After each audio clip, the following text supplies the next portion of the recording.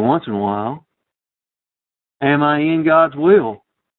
Am I living out God's purpose for my life? We need to be asking ourselves that question every once in a while. Am I right smack dab in the middle of where God wants me? Can He use me right where I am? And the answer is yes. And of course, you're at Bible class tonight, and that is absolutely God's will for your life.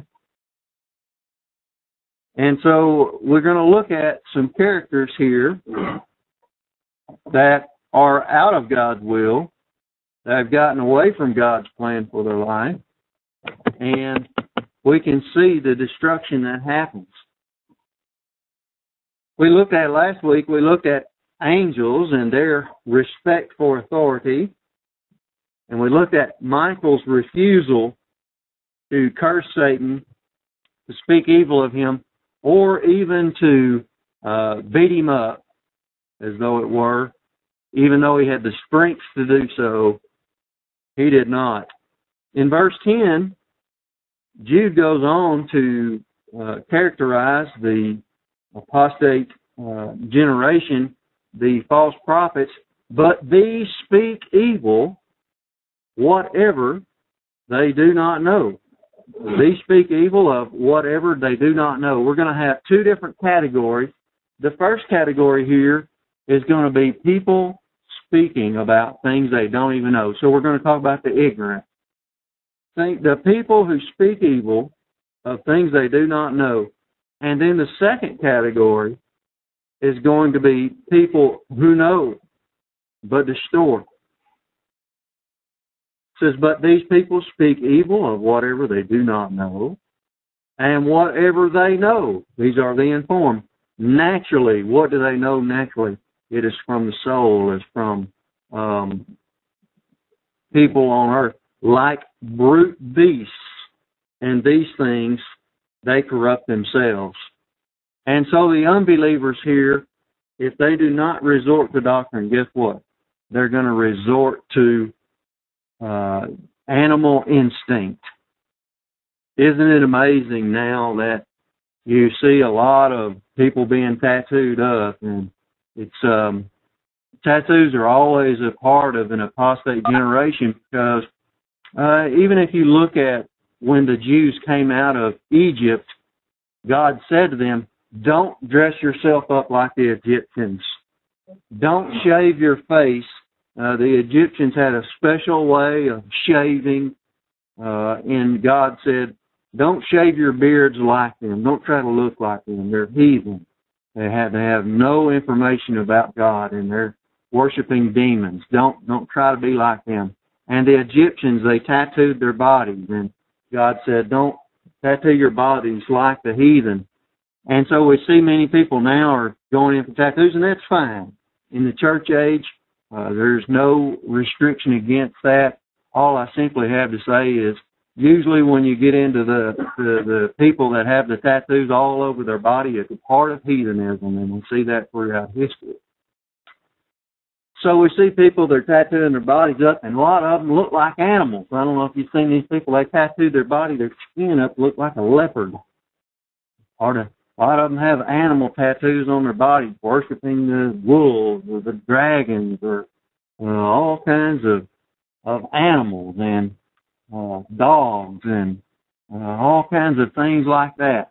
And the Bible here, it shows that when people reduce themselves down to the base instinct, they're like a brute beast. Isn't it amazing? In America right now, we have a problem with wild animals. In other parts of the world, people don't even understand it. They don't understand how vast our land is and how much wilderness we have.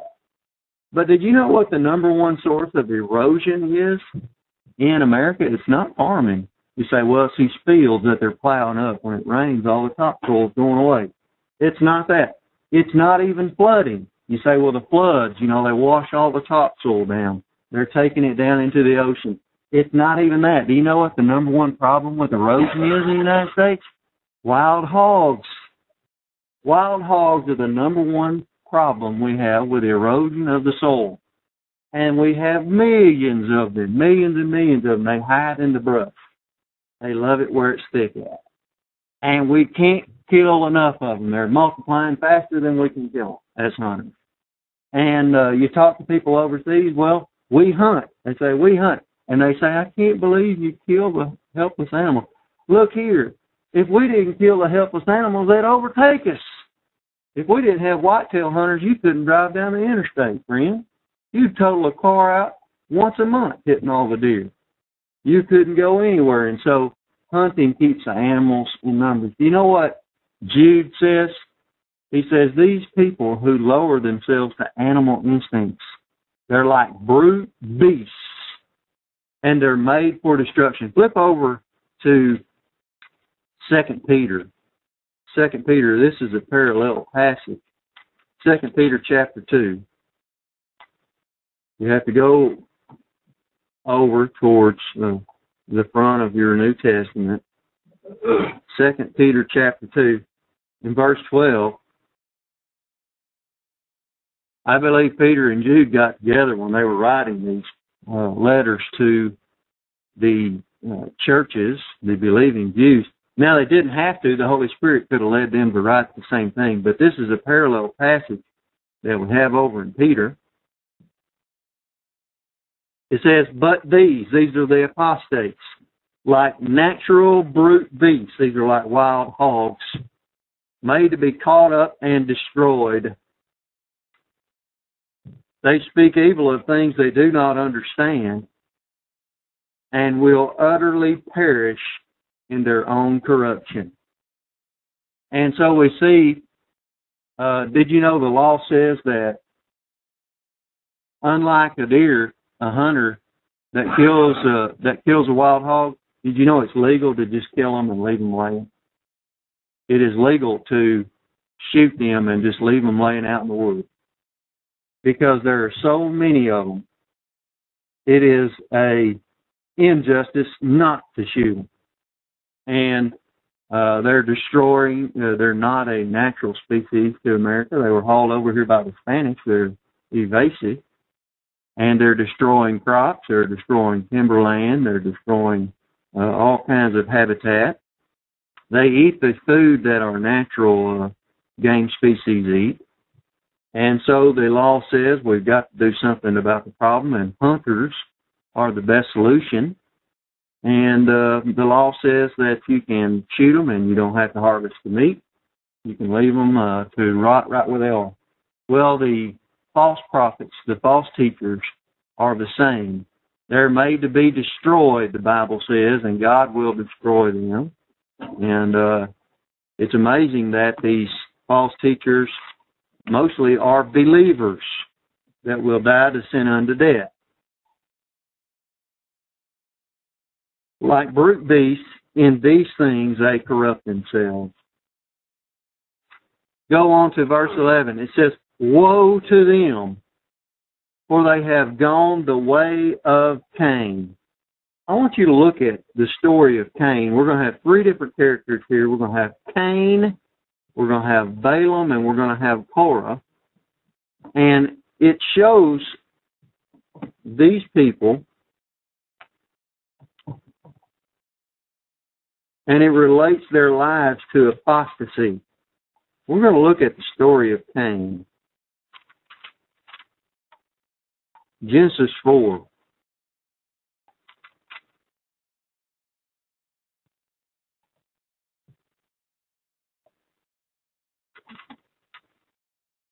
Genesis 4. The story begins with Adam and Eve. Now, Adam and Eve sinned. When Adam sinned, he plunged the whole human race into spiritual death when he sinned. But Jesus Christ there, he showed them the gospel. He killed an animal. He clothed them with the skin from that animal. They believed. They were born again. And now we see here Adam and Eve, they're married still. And Adam is going to know his wife. Here's something interesting.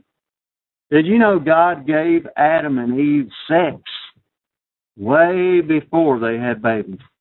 Yes, He did. Jesus Christ gave Adam and Eve sex as the first marriage gift. But now, after the fall, sex is going to have new meaning.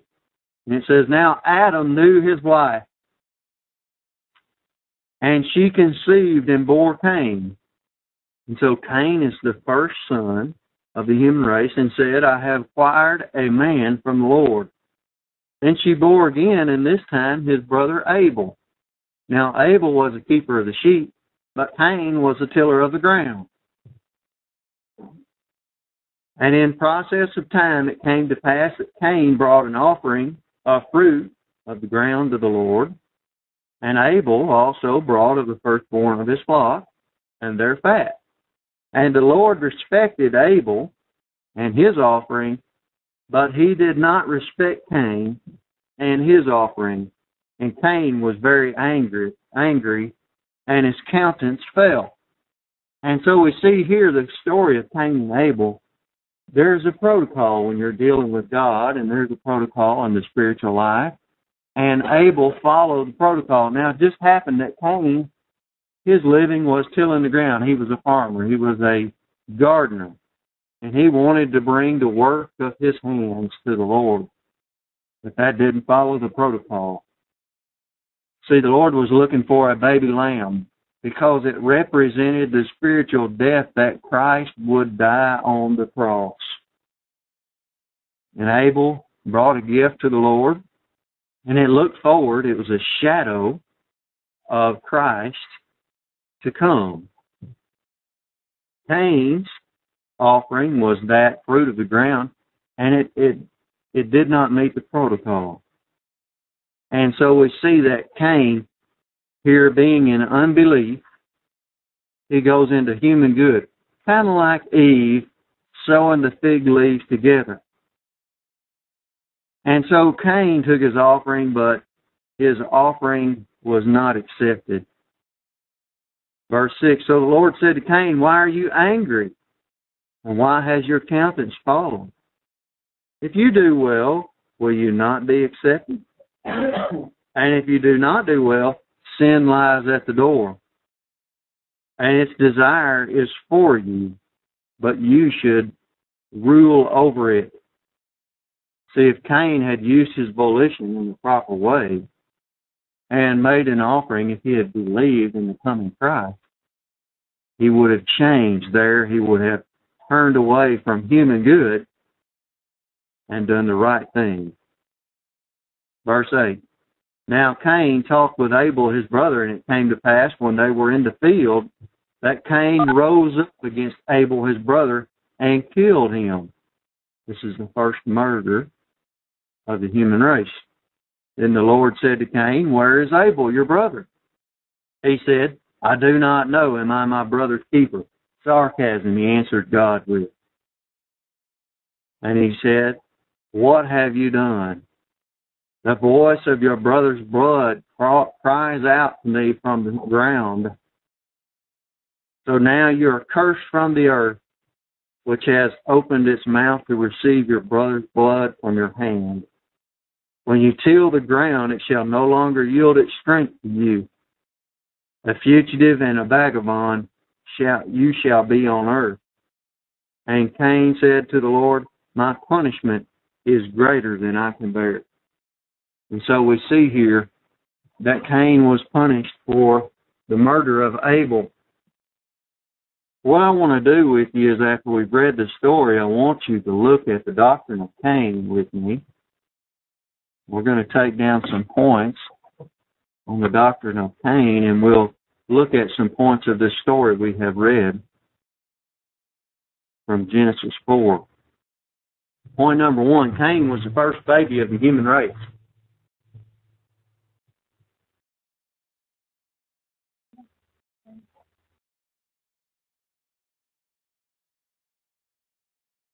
Cain was the first baby of the human race. I have to think that Mama spoiled him. Maybe she didn't know how to whip him yet. No, Cain, pow, don't do that. We got to teach our kids how to mind sometime, because, they're going to run out in front of a car in front of the Walmart parking lot, and you're going to have to say, hey, stop. You can't get a hand on them. If they don't mind, guess what happens? Crunch. They get run over. You've got to teach your kids to mind at some point. They're going to get hurt. Don't run out in the highway. Hey, stop. Guess what happens if they don't listen? They get hurt. Don't touch that. They get hurt. And so I have the feeling that Cain got a little spoiling because, a lot of times when you're a parent, you don't really learn how to discipline until you get that second kid in the door. You say, okay, this is too much. We can't handle all this. We're going to get this straight. And so I have a feeling that Cain might have been the firstborn, and he probably got raised by mama. He probably cried a lot. Dad probably went out of the house and said, I'm going to the garden to work. You can take care of that kid. Adam, once again, didn't do his job, showing discipline. So Cain was the first baby of the human race. We're going to see that his lack of discipline and training in the home is going to cause him a lot of problems. He was a mama's boy. Cain was a religious legalist. The biggest problem that's ever happened to man is religion. Religion is man's attempt to gain the approbation of God by human works. In other words, man is going to do something to make God happy. Man, by man's work, is going to seek to please God. He's going to do something from his own being to somehow gain God's favor. And we see this in Cain. Cain was religious. A religious legalist, and all kinds of legalism is going on in the world today. They followed the way of Cain. That's come from our verse in Jude. Cain was, first of all, he was a religious legalist. Genesis 4:3. When you try to get saved by doing anything other than having faith alone and Christ alone, you follow the way of Cain. In religious legalism. Approbation lust cannot stand rejection. Approbation lust is that form of lust which seeks the approval of man or God. See, they want to get patted on the back. They want somebody to tell them, you're so good, or you're so sweet, or you did so good. You got to have that all the time when you have approbation lust, or you're feeling left out. You're feeling sorry for yourself unless somebody's patting you on the back and saying, good job. Well, guess what, friend? Get out of that. Get out of that. You'll be a miserable person. You go with this deal. All misery. You don't need anybody to pat you on the back and tell you good job.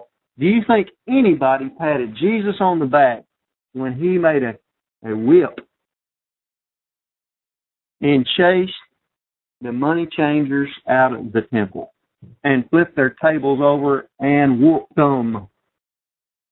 Do you think anybody said, wow, you're so sweet, Jesus? You're so sweet. No. No, I'm sure his disciples were standing around with their jaws open.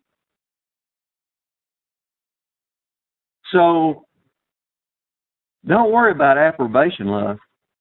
We need to do what God has planned for our lives, and don't worry about man. Religion sponsors mental attitude sins. These are the most miserable type people. They're trying to make God happy with their works. They're trying to make people happy, trying to gain their approbation.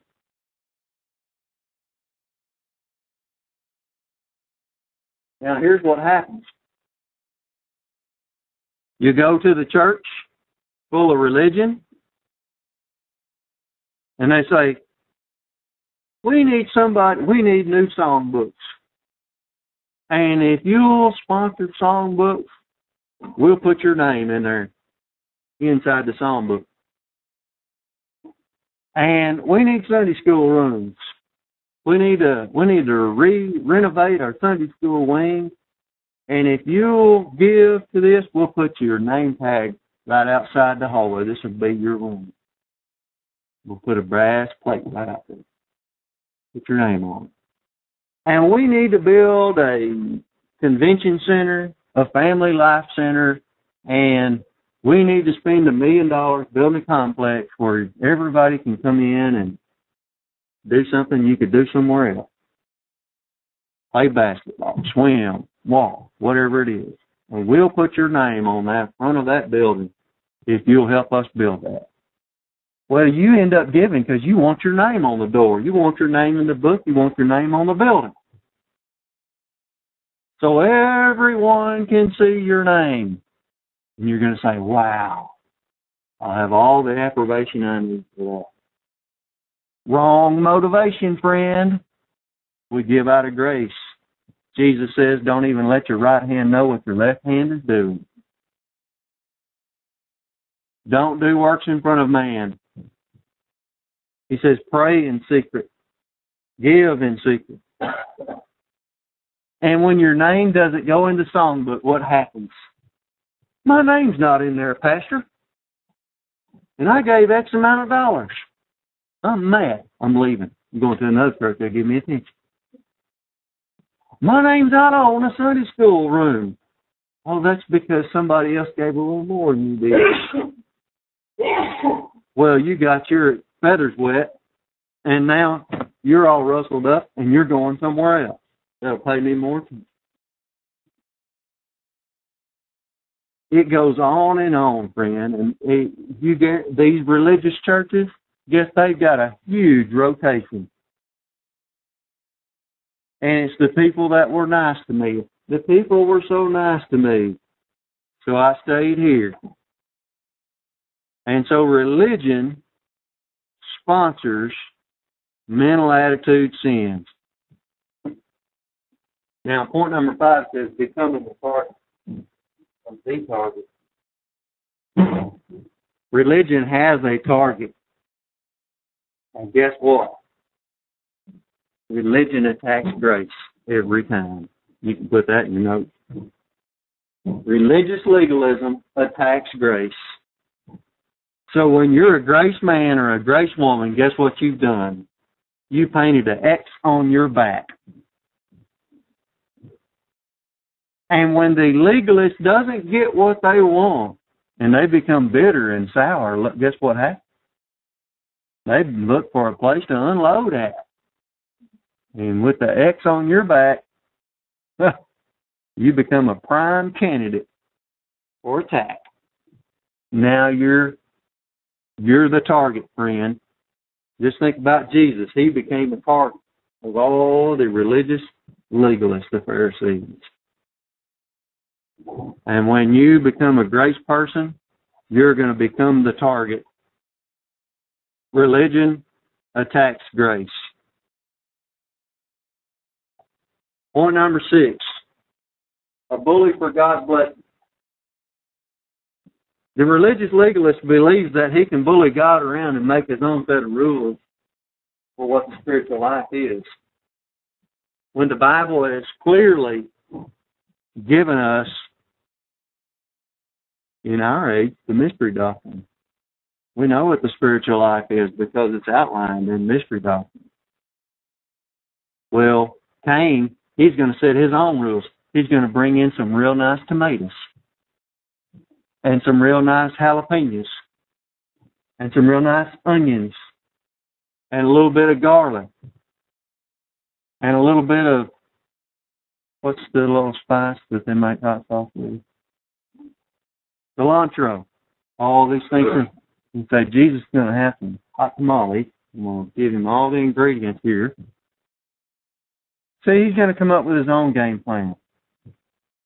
But God's protocol system said that it must be a firstborn male lamb without spot and without blemish.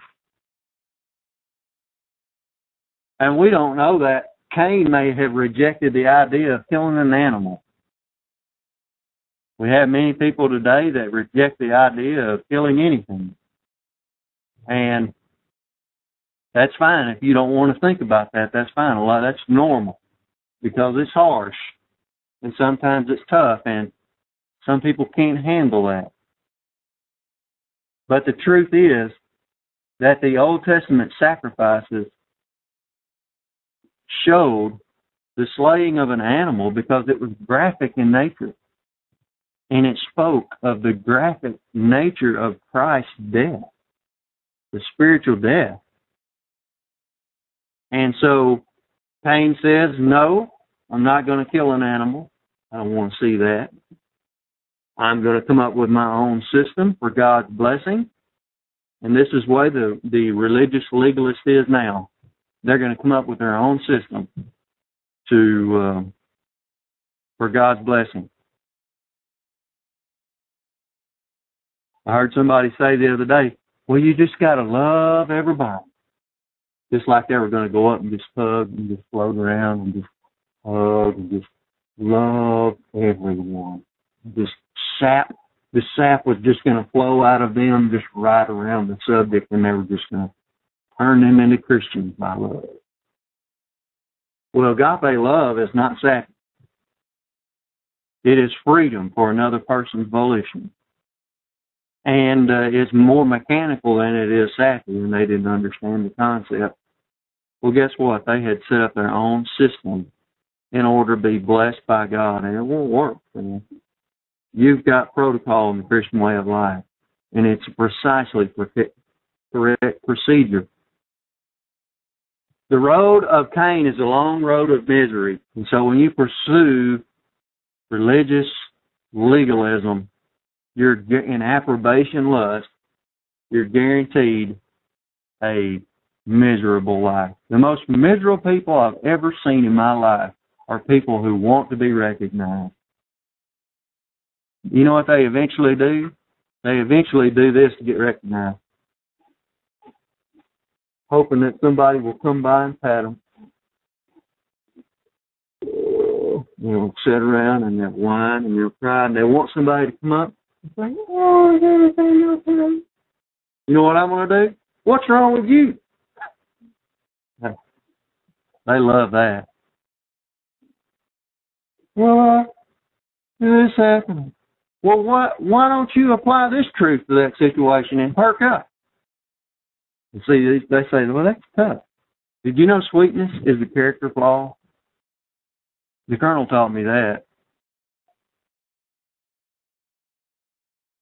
So let's look at some points. We understand that Adam was in charge of teaching Bible doctrine to his family. And we know that Abel learned doctrine, so obviously he was teaching something. Well, we understand that Cain rejected the teaching of his father in Bible class. We know Adam taught the inherent law. It was a spoken law. It was passed on from generation to generation. So that's going to be your first problem in life.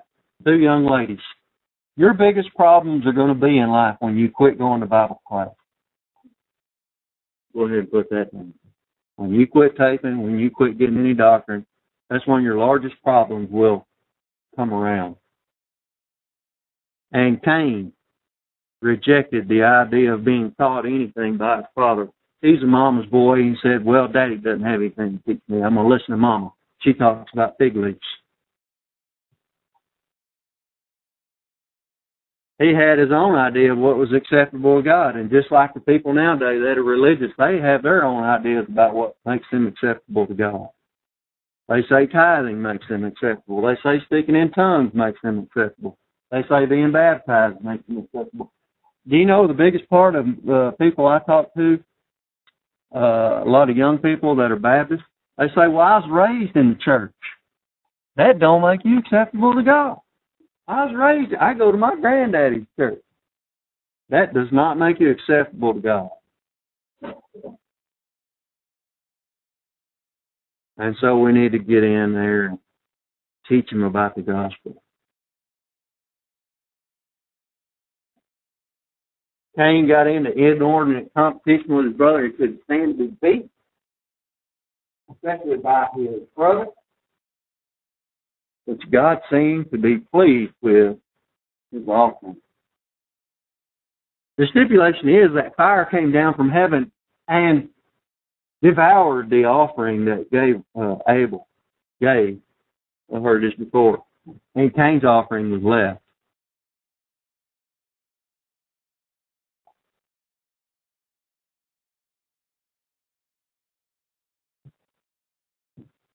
Instead of changing his mind, he developed hardness of heart.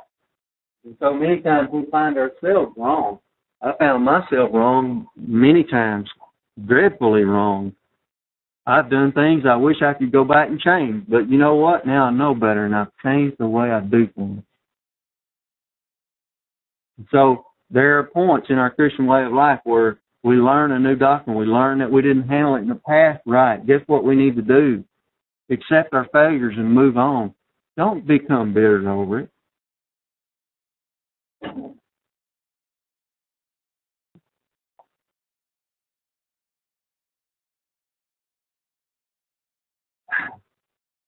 Here's something funny that people do. When they fail, and they fail miserably, they look around for somebody to blame.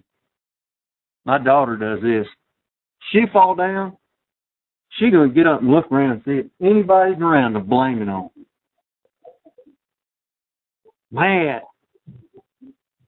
No, nobody around. Well, Cain, he looked for a scapegoat, and he found a target, and it was the grace man, Abel. So he projected his failures onto Abel, and then he attacked him there. Your religion always attacks grace. You got that in your notes.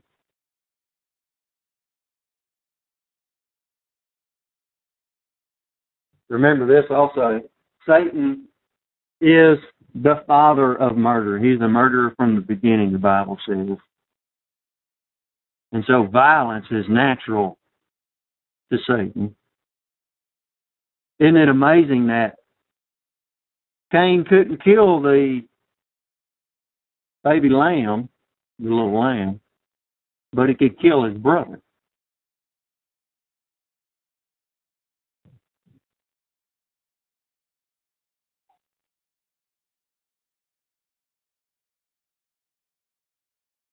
So I've got some points of summary in closing. These are just random. It shows the progression of some of the mental attitude sins of Cain. First of all, his rejection of Bible doctrine.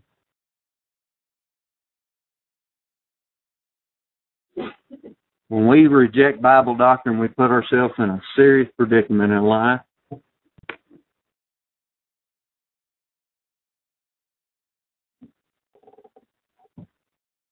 And then we see the mental attitude sin of jealousy. Jealousy is a terrible sin. Jealousy says, I'm not happy with what God has given me. See, that's the opposite of thankfulness and humility. Jealousy is a terrible sin. Jealousy is what promotes socialism, what we have in America today. How come I don't have what they have? Well, look what God has given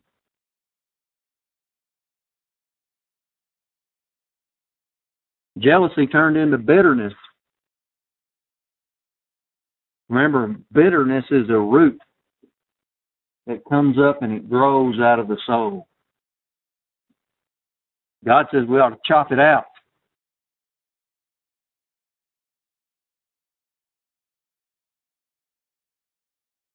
Revenge. I'll tell you, I'm going to get somebody, see? I'm going to get them back. And even if somebody wrongs you in the Christian way of life, guess what? There's no getting back. Vengeance is mine, saith the Lord. And He knows how to take care of it. Projection. We see that Cain projected his own inadequacies onto his brother and attacked them there. And that's my next point. Assassination. His blood cries out to me from the ground.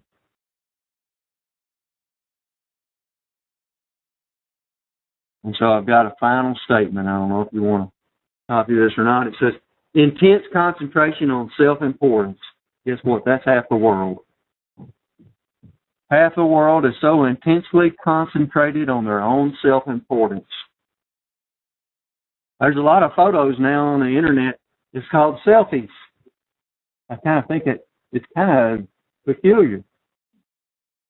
Is that intense concentration on self? A lot of it is. That's fine to take your self-portrait. It's what's in your soul that matters. But intense concentration on self-importance makes failures unbearable. See, you take yourself too seriously, what happens? You got to take yourself in a light of candor at some point, because you're imperfect, friend. You are imperfect. Cain couldn't stand his failure. They were unbearable.